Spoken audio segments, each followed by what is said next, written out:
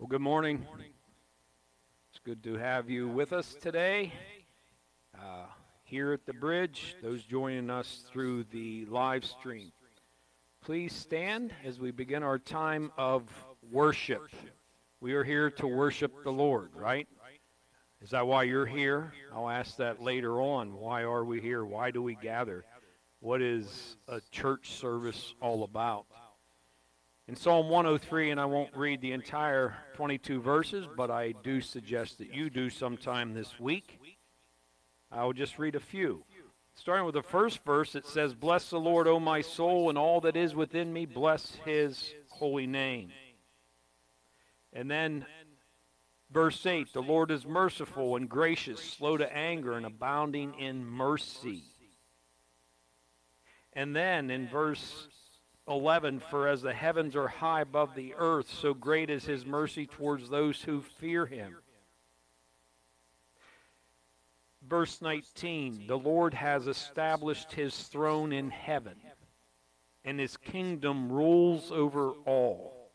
Bless the Lord, you his angels, who excel in strength, who do his word, heeding the voice of his word. Bless the Lord, all you his hosts, you ministers of his, who do his pleasure. Bless the Lord, all his works, in all places of his dominion. Bless the Lord, O my soul." And Father, even bless the Lord can be said in vain.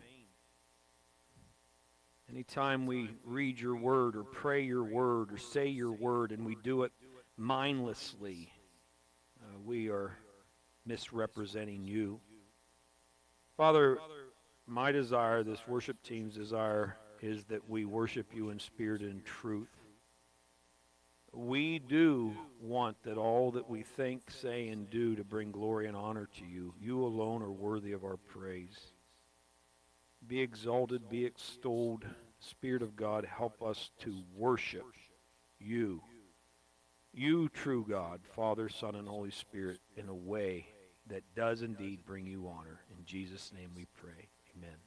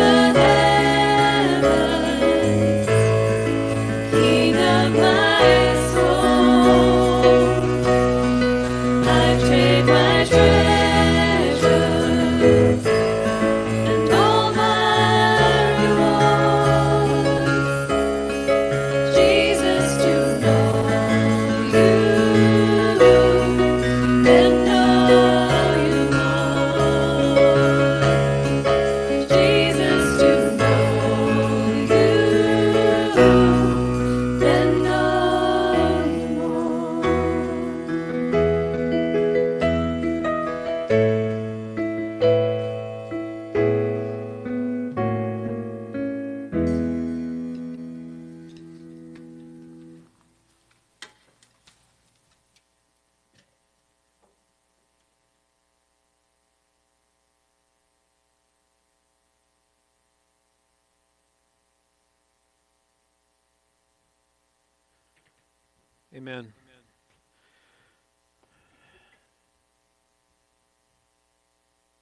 Is that truth in your heart this morning? To want to know the Lord more? Have you come to a place where you think you've learned all you can learn about God, that you know Him as well as you're ever going to know Him? That you know His Word as well as you're ever going to know it? I pray that that's not where you're at. Turn your Bibles to Luke chapter 11. Luke chapter 11. The late A.W. Tozer, who grew up in, Westover, La Jose, up that way, up the river. How's that? He said, you can have all of God that you want. You can have all of God that you want. A prayer that God will truly answer is, God, I want to know you more. He's a rewarder of those who diligently seek Him. Are you diligently seeking Him? And speaking of the word reward today, I was taken back this week and I'd ask you to read, in fact, what two passages? If you weren't here last week, you're off the hook, okay? What two passages did I ask you to read this past week? Anybody remember? All right, a couple of you do. Yeah, to read Matthew chapter 6 and John chapter 17. And if you didn't do that, you have this week to do it. And especially watching for this matter of prayer. Of prayer. We were singing just a little bit ago, and I'm just grateful for a heart that wants to praise God. That's not something I make up on my own. To have a disposition, a desire to want to truly praise God is a work of God. I was reminded of Isaiah 55 where it says this, "For you shall go out with joy and be led out with peace. The mountains and hills shall break forth into singing before you, all the trees of the field shall clap their hands." That all of God's handiwork praises Him. And yet, of all His creation, we are the crown of His creation. We are His image bearers. And who are often the most reluctant to give Him the praise and the thanks and the glory due His name? It's not the trees. It's not the stars that sing according to God's word. And scientists are now finding that out, by the way, that the stars actually make noise. They actually sing. God's word said that how many years ago? And they're finding that out. Well, my desire is for that this time, let me back up.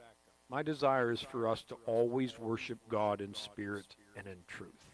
I never want a Sunday morning to be just a time of external holy religious practice, of just going through our normal procedures. This is how we do it. No.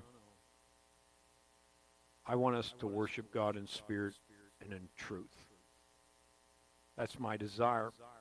And now that we're on this topic, as we move to Luke chapter 11, and we're on this topic of prayer for a little while, the last thing I want is to encourage us to recite something that is known as the Lord's Prayer of our Father, just to recite it mindlessly.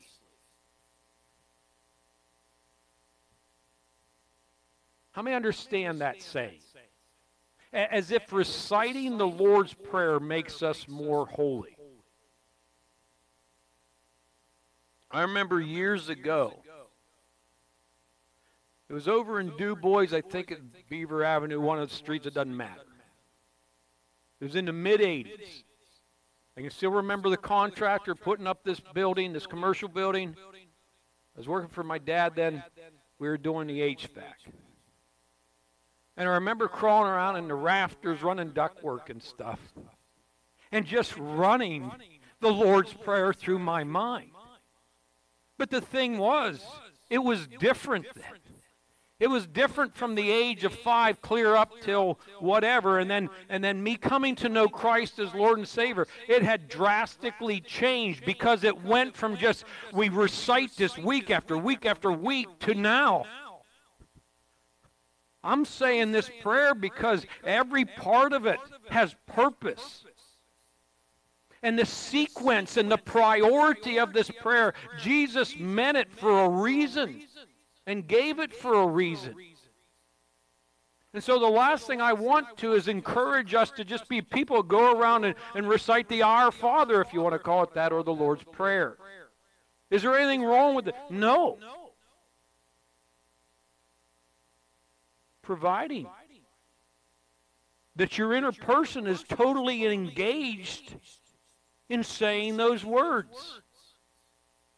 And so we're spending a little bit of time on what is known as the Lord's Prayer or the Our Father. And we're going to get into the heart of what Jesus intended for his listeners then, and then for anybody who reads these words in the Gospels.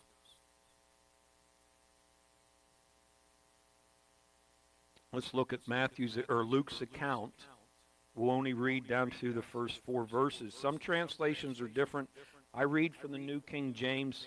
So if you have like the NIV or the ESV or the New American Standard, you'll see it shortened, okay? This thing keeps blowing up here. Luke chapter 11, verses 1 through 4.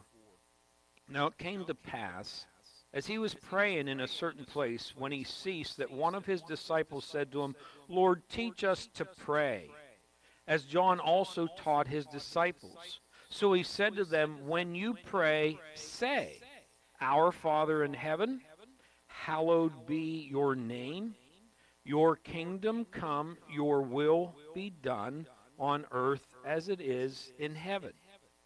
Give us day by day our daily bread, and forgive us our sins, for we also forgive everyone who is indebted to us. And do not lead us into temptation, but deliver us from the evil one.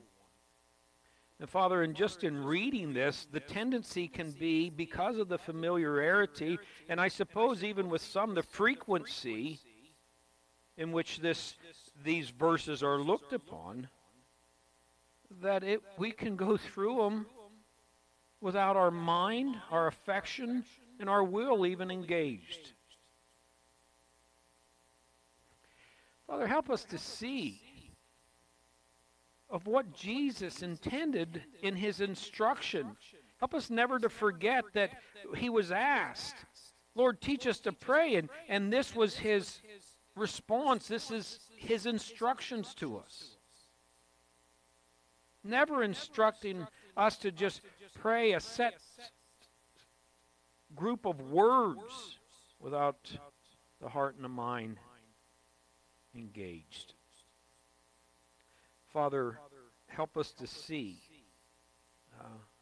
the priority and the sequence of Jesus' instructions here. Help us to see that the purpose isn't just to be adhering to an external religious act, but it is to commune with you, to intimately commune with you. That prayer is worship. Prayer isn't just about asking for things. Prayer is about meeting with you. Oh God, transform our praying. Move from us from just saying short, flippant little request to you, to longing to commune with you continually. I thank you and I ask this in Jesus' name. Amen. I don't know about you, but there's times when I fall before the Lord, kneel down, whatever, and can't even get my mind settled. The mind is just a myriad of things running through it. A plethora of thoughts just boom. Oswald Chambers calls it mental wool gathering, to where you're just trying to get settled so that, okay, I can talk now, God. I got some things in order here. How many understand that? And if you're not going to your secret place, and that secret place, by the way, it may be your living room, it may be your car on your way to school or work. In fact, do me a favor and hold your place in Luke 11. Luke 11 almost sounds like I want to throw out ukulele. I'm sorry, it's another one of those things up here in this brain of mine that I'm afraid is going to slip out. That's a stretch. In your bulletins, I have a couple more verses added to passages to ponder and apply. And some of you stellar students here today will say, well, you had 2 of those in last week's bulletin, and you're right, I did. But they're that good, and I think they should be there again in helping you learn. But also have verses 5 and 6 added. Now, so Matthew chapter 6, 5 and 6. And by the way, remember, this is Jesus instructing his followers. There is the disciples, and then there's multitudes that have gathered around, and known as the Sermon on the Mount, and he's instructing them. And one of the things he's instructing them, if you look at verse 1, take heed there that you do not do your charitable deeds before men to be seen by them, otherwise you have no reward from your Father in heaven. What is he doing? And in his instructing, he's saying, look, I don't want your thoughts, your words, or your actions to ever be done in a hypocritical way. And then when you seek my face, you're seeking your heavenly Father. And your heavenly Father honors those who honor him. So when you do your charitable deeds, I don't want you to be like hypocrites. I don't want you to be like that. You do it, not sounding the horn, not boasting. Did you ever get handed one of those things? Here, put your name on it. Do you want to donate $1 to such and such? And here, put your name on it. I put Matthew 6:3 is what I put on it. Done it different times. Here, post this on your window if you insist on having something there. Now, I'm not saying you have to practice that. I'm just... Why? Because we're not to do things for recognition from men. That's hypocritical. You might be thinking, well, Scott, we're talking about prayer today, aren't we? Yes. But I want you to see, and here's the thing, and talk about a plethora of things running through my head and a myriad of things in this mind of mine. Do I have points for today? Yes, I do, and I plan to share a few of those. For those of you that need to leave early, I'm sorry. But if you ask the average person, what is the context of the Lord's Prayer or the model prayer? Do you think many could tell you what comes before and what follows? How many would know that it comes from the Sermon on the Mount? And so this is why I'm giving you a little background, because prior to the instruction of how we're to pray is instruction of how you and I are to live and to conduct ourselves. And that there is reward in doing so. And not that we do it for that reward. We do it because we love God and we want to honor him in all that we do. And so I'll just let that at that. Verse 3, when you do your charitable deed, do not let your left hand know what your right hand is doing. Just do it in secret. Keep a low profile. God will reward you. And again, not that we do it for reward, but we do it because we want to honor God in all that we do. So then we come to verse 5, and verse 5 and 6 are in your bulletin. And when you pray, and it's not even a matter if you pray, because Jesus knows that his followers are going to want to commune with the Father. This is why I wanted you to read chapter 6. Because I wanted you to see the context of the Lord's Prayer. Also wanted you to see the intimacy that is here for us. That intimacy between us and the Father. And Jesus giving that instruction. That prayer is about communing with God. That's what it's about.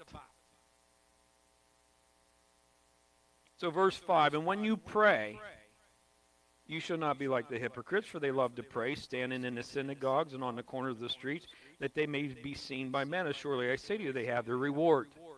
Now some will take this out of context and say, there, you're not to pray in public. That is not what it is saying.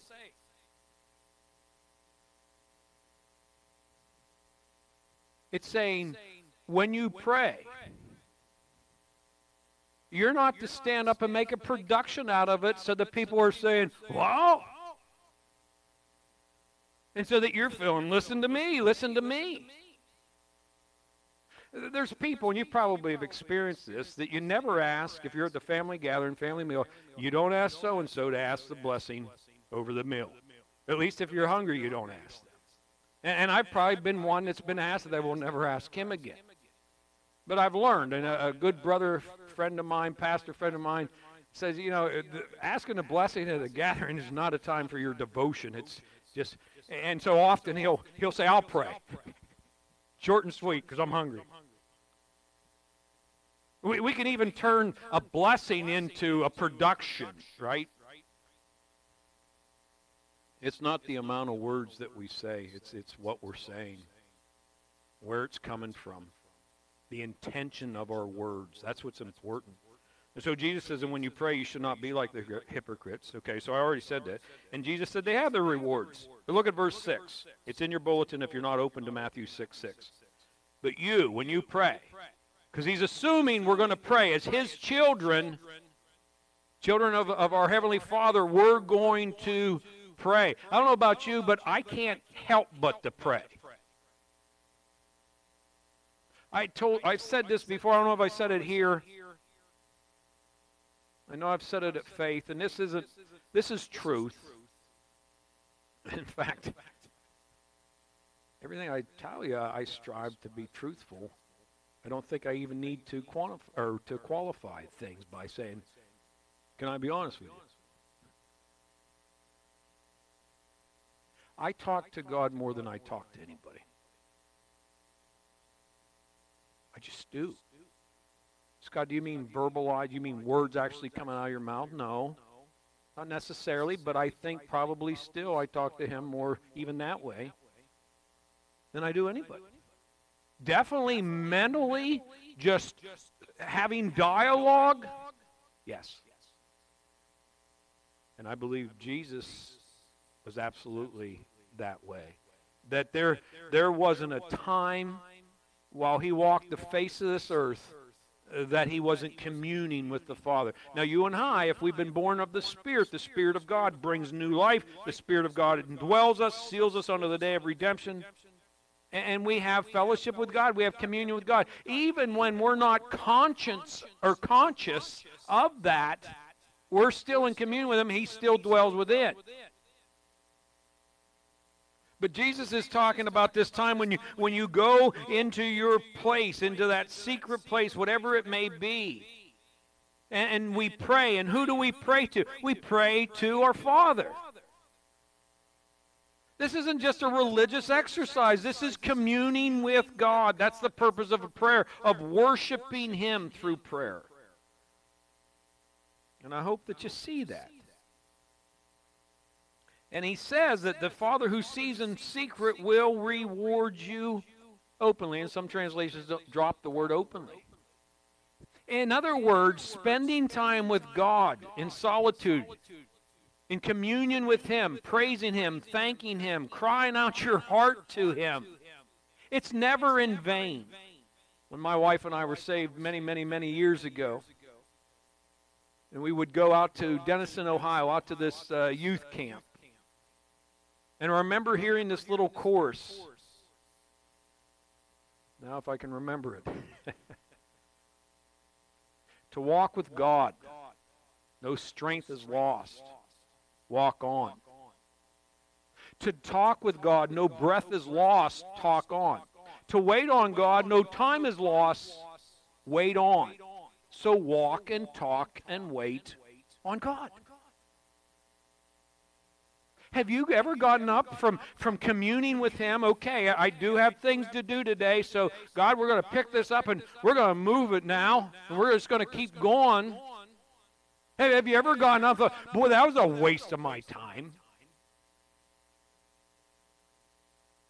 But if you don't do that, then you wouldn't know. God calls us to commune with Him. He calls us to commune with Him in secret and in step, as I've told you before. Well, I wanted you to read Matthew 6. I wanted you to look at that. Because in the Sermon on the Mount, Matthew 5, 6, and 7, 17 times Jesus refers to the Father. And so when you think of what is known as the Lord's Prayer, the model prayer, the very first line, Our Father.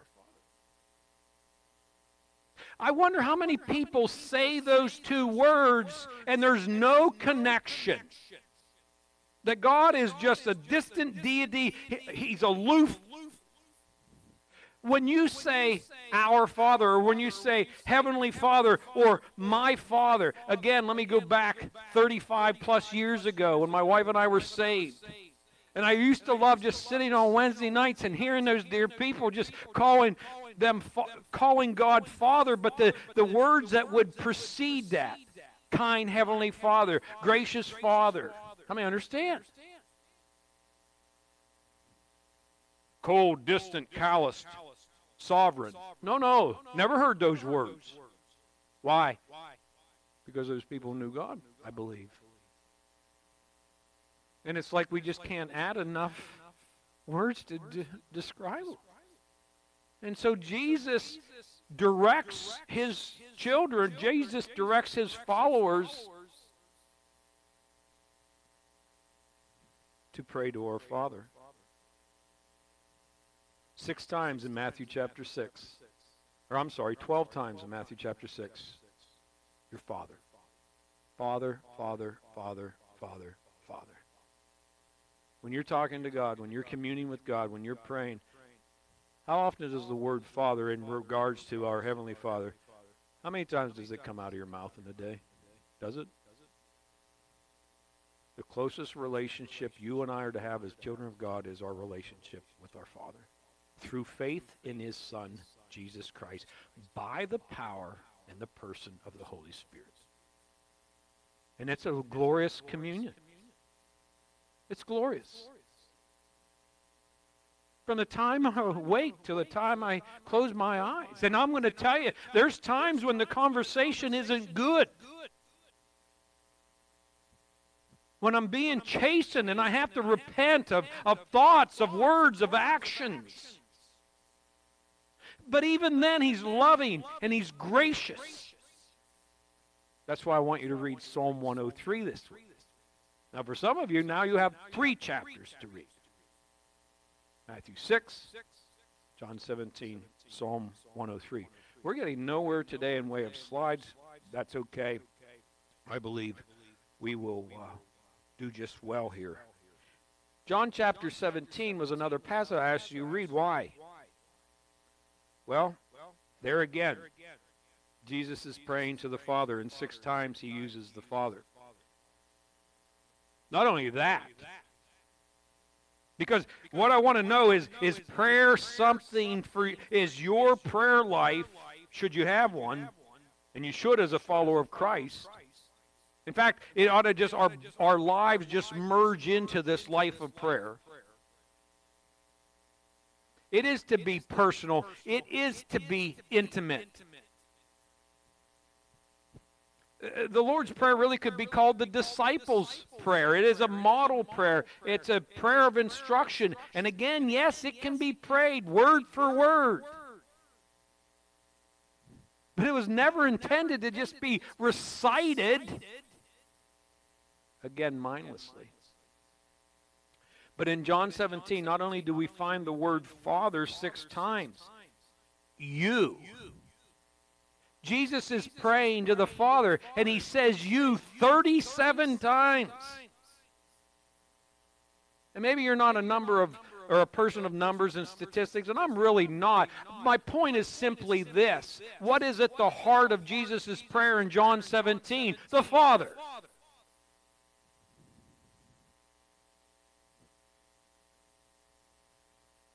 That close, intimate relationship. He wants the Father to be glorified. He wants his life to glorify the Father. He talks about the world 19 times and how he has called his followers out of the world and how he doesn't pray for the world.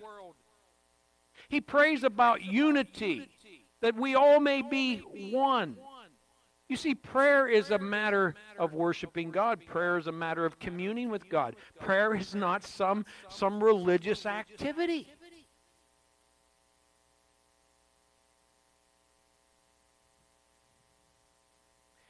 Well, he's our Father. First slide, please. Boy, it's not looking good for you guys who want to get out of here early. We're on our first slide. This is a little bit of a reminder who our Father is. Remember last week, again, those who weren't here, exempt.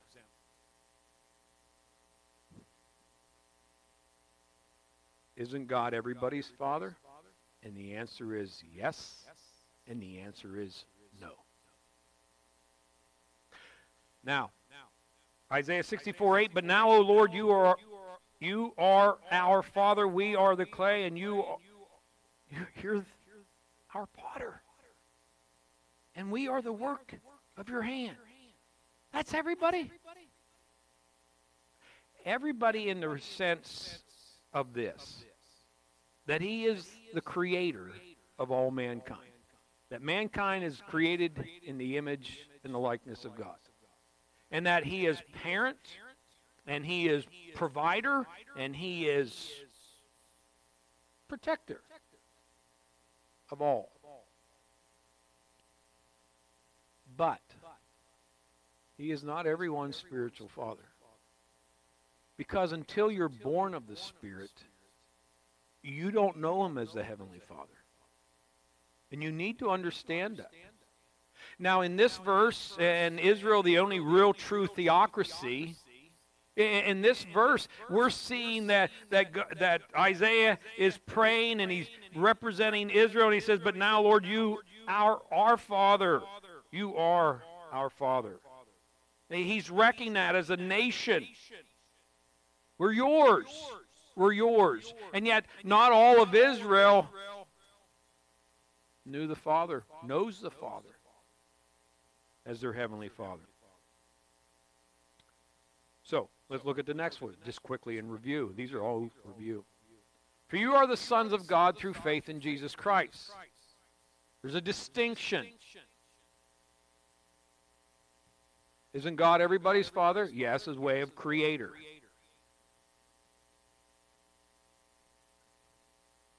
But he's only the Father of those who have been adopted into his family. Next verse. And because you are sons, God has sent forth the Spirit of his Son into your hearts, crying out, Abba, Father. Last week we also had Romans 8, verses 14 and 15, where it talks about, for as many are led by the Spirit of God, these are the sons of God. It talks about those are the ones who receive the Spirit of adoption, whereby we cry out, Abba, Father. Okay. So, who is Jesus instructing here to pray, our Father? Those who know God as their Father. How do we get to know God as our Father? Through faith in Jesus Christ. Next one, real quickly. Review. Jesus said, I am the way, the truth, and the life. No one comes to the Father except through me. There's no getting around. We'll sneak past you, Jesus, to the Father. No, you won't. And so the question you need to be asking yourself, do I see the Father that way? Or I guess, do I just see him as, yeah, he's the one who created us all, so he's everybody's Father. But I never noticed or made that distinction. But wait a minute, not everybody's been adopted into his family, because not everybody has come to God through faith in Jesus Christ. And again, another passage, we talked about Jesus being our only mediator. For there's one God and one mediator between man and God, the man Christ Jesus. We talked about that. And so, we're now, all that set aside, Jesus is instructing his followers, true children of God, to pray. And how are we to pray? Well, we're to pray to our Father where? In heaven. Next slide, please. And so, Psalm 103, verse 19. Did I mention about reading Psalm 103 this week? Okay, good. The Lord has established his throne in heaven, and his kingdom rules over all. Where's heaven? That's a good question. Paul talks about in 2 Corinthians 12 of being in the third heaven. So we have the atmosphere, that's heaven. We have the universe, the galaxies, all that's there. That's the second heaven, if you will. And then we have God's abode, somewhere beyond the blue. And all these billionaires, they can build their spaceships and stuff, but I'm going to tell you, they're never going to get to God that way. It's not going to happen. How do they get to God? Through faith in Jesus Christ. And they're not going to live forever either. They will live forever if they know Jesus, because we pass from death on to life.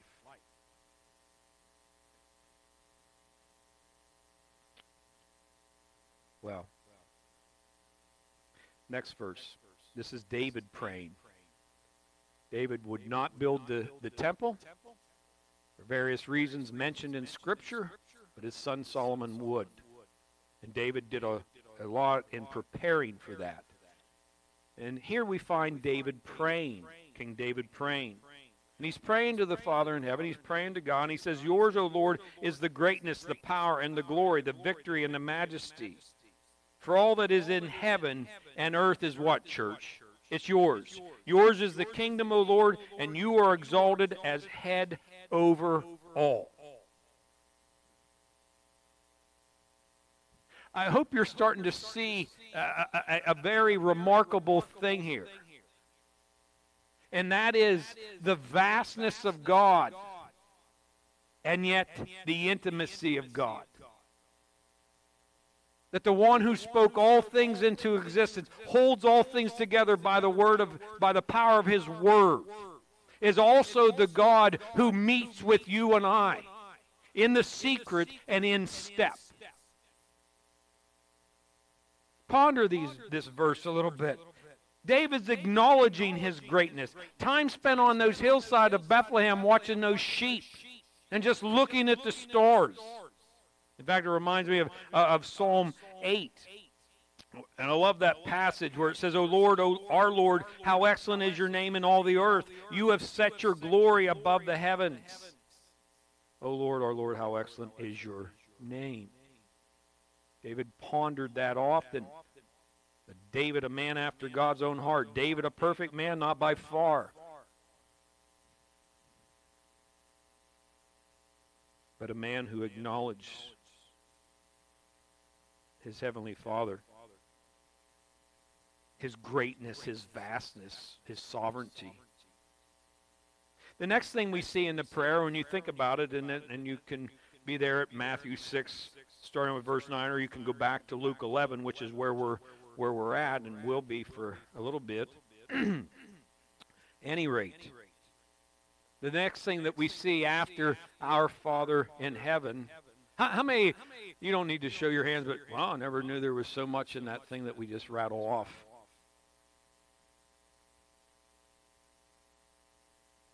Jesus never wanted it rattled off. There's times because of schedule. This is what I pray.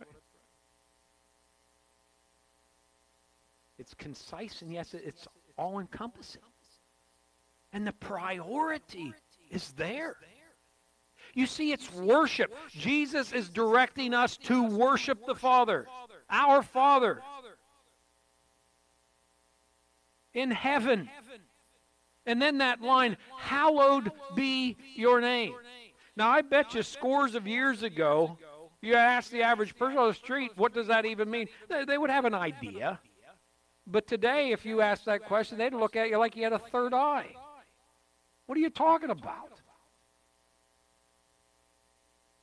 Because there's very little reverence. There's even very little consideration for God, for the Father, and for His name. What does hallowed be your name mean? It means that His name is to be honored. It means that His name is holy. Here's a verse that I think is very helpful in getting it, and where my mind ran to when I was praying about this. And here is Isaiah. And he says, "For thus says the high and lofty one, who inhabits eternity." Whose name is what, church? Oh, come on. I dwell, this is what blows my mind. You won't need a lot of dynamite for that. I dwell in the high and holy place with him who has a contrite and humble spirit, to revive the spirit of the humble and to revive the heart of the contrite ones. I don't know if you realize, just in reading that once, the richness and the fullness that is here in this verse. Because here you see from one end of the spectrum to the other. Here we see, yes, the highness, the loftiness, the holiness, the supremacy of God, and yet, look what He does. He's the high and lofty one, who inhabits eternity, whose name is what? Holy. Hallowed be thy name. One of the prayers I often pray is, God, please, and I plead with them, please never let me bring shame to your name. Never let me bring pain to your family and to your kingdom. Because man's heart, as Jeremiah says, is deceitful above all things and desperately wicked. And the things that play or that run through any person's mind, the thoughts can be so horrid.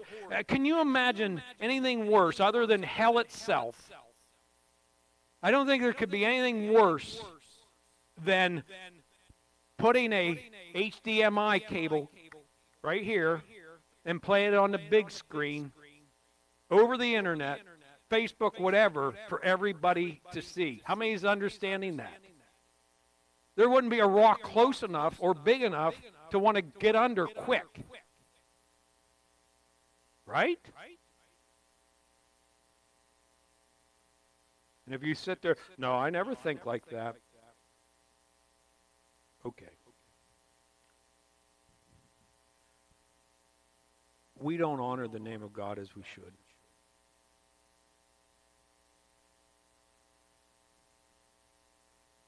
OMG? Really? The big man upstairs? Really? Do you know that the third commandment is we're not to use the Lord's God's name in vain?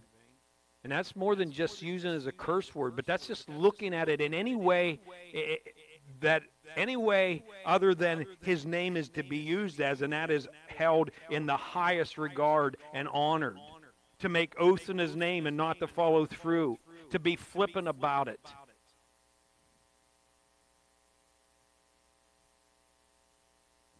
How important is God's name to you?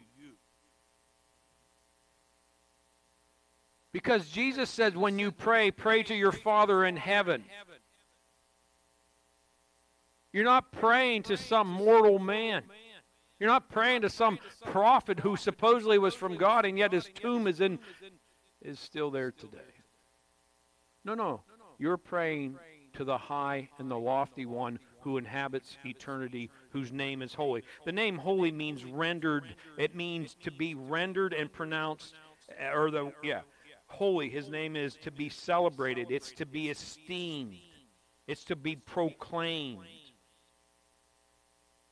And look at what he does, this high and holy one, this transcendent one, the true and living God. Look at what he does. I dwell in the high and holy place with him who has a contrite and a humble spirit. What is this saying? It means the only way of coming to God is in the way of humility. I don't have time, and here's another passage you can read. At least read the first 8 verses of Isaiah 6, and I do need to wrap this up for those people who have to get going, I guess. In Isaiah chapter 6, he sees the vision of God. And he hears the seraphim and the praise, as we sang earlier, holy, holy, holy is the Lord God Almighty. And Isaiah is just taken back by this. But then the next thing that transpired after he saw the holiness of God was just how sinful he and his people were. And he cried out, I'm a man of unclean lips. But what does God do for him? So the seraphim takes a coal off the altar and he touches it on his mouth and he cleanses his lip, and now he's made clean. And so now he's in a place of humility. He's in a place where he can commune with God. Some are so proud they wouldn't even think to look to God. What do I need God for?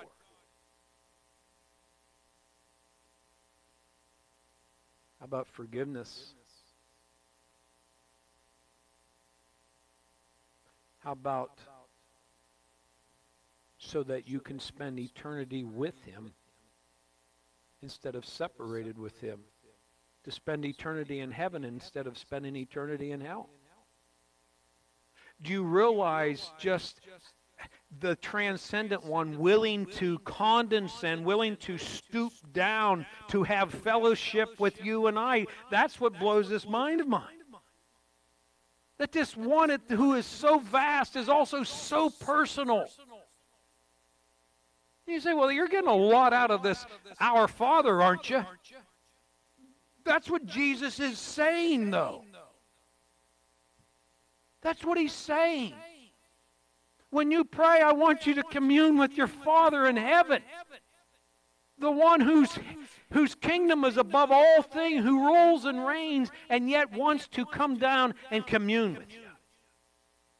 That's what prayer is. I can't believe it, but we don't have time for more. And so, let's stand. And no, it's not because they have to go.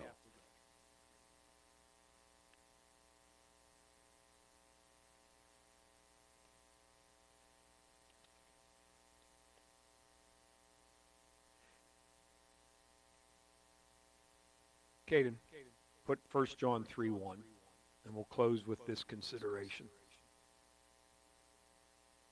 Thank you. Here's what I want you to think about. You've gotten earful today, and I know that God's word does not return void. And you have a lot to think about, you really do. Or not. You might just settle in, nope, I'm used to it just being recited, and that's what the Lord's Prayer is all about, and I'm quite satisfied with that. And I'll be praying against that. Because God wants us to come to him as his children, recognizing his holiness, his goodness, his love, his mercy. He wants to commune with you and I. And so John said this, where he said, behold, what manner of love, that high and lofty one, whose name is holy, what manner of love the Father has bestowed upon us, that we should be called what, church? The children of God. Therefore the world does not know us, because it did not know him. Jesus praying several times in the Lord's, or in John 17, the world doesn't know. The world doesn't know. I don't want you to be part of the world that doesn't know him. I want you to be part of the people who know him, who have been born of the Spirit and are children of God, who cries out, our Father in heaven, hallowed and holy be your name. And I want your kingdom to come. I'm experiencing your kingdom. The kingdom of God is within right now. I want to experience that, and I want others to experience your kingdom. That's the heart of the child of God. Father in heaven. And I don't say those words flippantly, and I'm thankful that I can say those words in a heart that has been made new and transformed. Move us, Father, from empty, mindless prayers to communion with you, for your glory, for your honor, and all through by the faith that we have in Christ, our only mediator, our only Savior, our only way to you, in the person and the power of the Holy Spirit. In Jesus' name, amen.